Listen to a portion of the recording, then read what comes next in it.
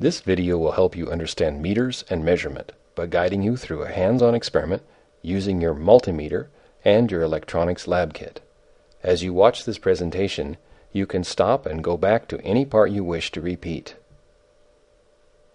This lab is designed to be compatible with the Electronics Learning Lab from Radio Shack, or you may do this lab with a protoboard such as this one. Protoboards are also sometimes called breadboards. Yours may look a little different. Most any style of protoboard will work well. The electronic parts for these experiments include a quantity of two 1K resistors which have a color code of brown, black, red, gold. You will also need a quantity of two 10K ohm resistors which have a color code of brown, black, orange, gold. Remember, 10K is the same as 10,000. The color code for 10K resistors is brown, black, orange, gold. Brown is 1, black is 0. The third band is orange for 3, which means 10 raised to the third power. 10 times 10 times 10, which is equal to 1,000. These resistors are 10 times 1,000, or 10,000 ohms. The last band is called the tolerance band. Most resistors today have a gold tolerance band, which means 5%. The value 5% is multiplied by 10,000 to give 500. So this resistor is guaranteed to be between 9,500 and 10,500 ohms. You also need a source of 6 volts. A 6-volt lantern battery is a good source of direct current for experiments. You can also connect 4 1.5-volt batteries in series to get 6 volts. The Learning Lab kit has 6 1.5-volt batteries connected in series, giving a total of 9 volts. Notice how by tapping into different places in the battery bank you can get 1.5, 3, 4.5, 6, 7.5, or 9 volts. Instead of batteries, you can also use a variable power supply similar to this one. You will need some jumper wires. A jumper wire assortment like this is convenient, but not necessary. You can also cut pieces of wire off a roll of 22 or 24 gauge hookup wire. A good and cheap source of hookup wire is twisted pair network wire such as category 5 or 6 Ethernet cable or telephone wire. To make jumpers, you will need a wire stripper. An ammeter measures current flow. A voltmeter measures voltage or potential difference between 2 points. And an ohm meter measures resistance. A multimeter combines these functions, possibly some additional ones as well, into a single instrument. Although not for high voltage industrial use, a multimeter like this can be purchased for less than $10, which will be good for low voltage electricity and electronics experiments.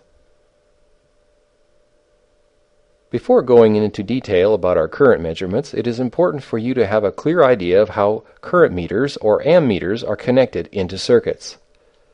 This diagram shows a circuit with a battery connected in series with 2 resistors. To measure current with an ammeter, it must be connected in series so the current in the circuit will flow through the meter. What the ammeter measures is the amount of charge flowing through it per second in units of amperes, milliamperes, or microamperes. An ampere of current is 1 coulomb of electrons flowing through the wire every second. To measure the current in a circuit such as this simple light circuit, the circuit is opened at some point and the ammeter is connected across the break in the circuit. This places the ammeter in series so the electricity flows through it as well as the load, in this case a lamp. Ammeters have a low resistance so they don't change the current that they are trying to measure.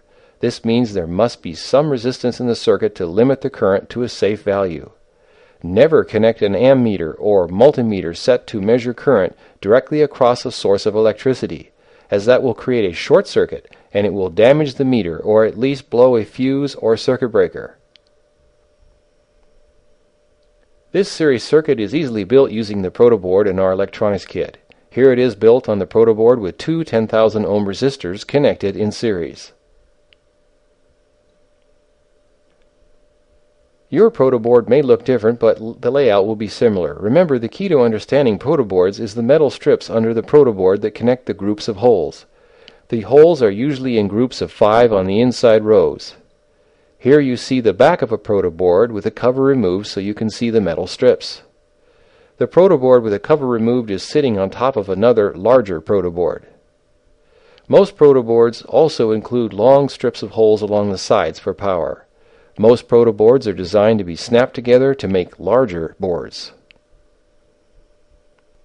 Think about the connections you would have to make to a circuit in order to cause the current you want to measure to flow through the meter. You would need to break the circuit so that the ammeter can be connected in series. In this picture, one end of a wire and one end of a resistor that were connected together have been pulled apart. This picture shows a multimeter connected in series. All the current flowing in the circuit must pass through the ammeter. Current meters are not supposed to alter the behavior of the circuit, or at least not significantly, and it follows that an ammeter must have a very low resistance. So again, be warned, the electricity must always flow through a sufficient resistance to limit the current. For most small multimeters, this would need to be at least 50 ohms. Now try to build this circuit yourself. Build the circuit first like this. Notice that the circuit in this picture is getting its supply of electricity from the power connections on the protoboard. This is like the circuit diagram. The strip along the bottom of the protoboard on the Radio Shack Learning Lab is the connection to ground or negative of the batteries. The connection for positive is along the top of the Learning Lab kit protoboard. This protoboard is a little different from the one in the Learning Lab kit. It has strips along the side for both positive and negative. If you are using a protoboard similar to this, you will want to make the power connections to those connection strips. Your circuit would look like this.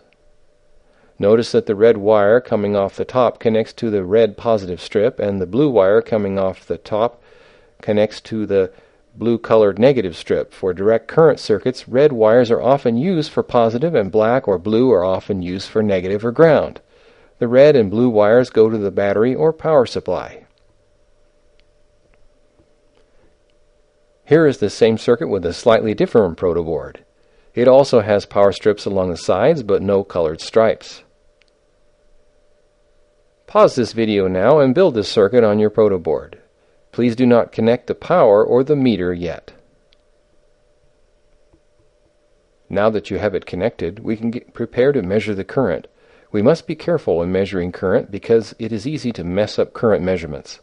It is important to realize that because the resistance in a circuit is what controls and limits the current, there must be some resistance connected in series with the ammeter to prevent high current from damaging the meter. Again, never connect your meter across a battery without a resistance to limit the current. No smoking allowed. It is also important to make sure your meter is connected to the test probes correctly. Notice that the red test lead is plugged into the jack labeled MA fused. You have to move the red test lead to this jack for current measurements only. On most meters, for voltage and resistance measurements, the right jack is labeled with a V for volts. It is important to have the multimeter set on the correct current range. It is a good idea to start with a higher current range and turn it down to a lower range. In this case, we started with 200 milliamp range. We found a more accurate measurement when the meter was set to the 20 milliamp range. Double check your meter connection. Make sure it is not connected directly to the battery or power supply. Current should have to go through a resistance in some part of the circuit. A common mistake is to connect the current meter across resistors. This would be correct if you were measuring the voltage across the resistors, but for current it will short out the resistors, making a low resistance path and may blow the meter's fuse. Now it is your turn. Build the circuit and measure the current flowing in the circuit. What do you measure? Pause the video here while you try it.